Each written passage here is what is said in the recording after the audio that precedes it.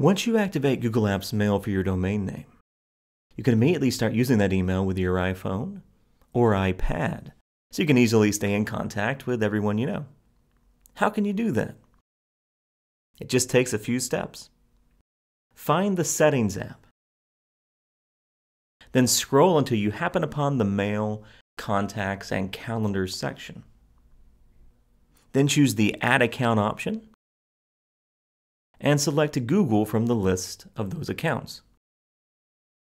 Fill out the descriptive information about this account. Put any name that you want, followed by your email address and the password you created for that email address.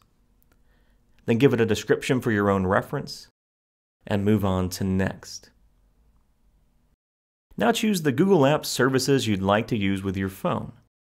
Mail is obviously the most important at this point, but you can also sync your Google Calendar with your phone's calendar, share contacts from your phone with your Mail account, and vice versa, and connect any notes you create with the iPhone's Note app so that they show up in your email account.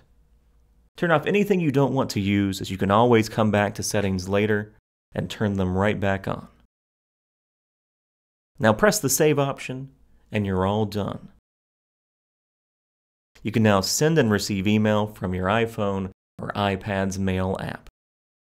And that's how you do that.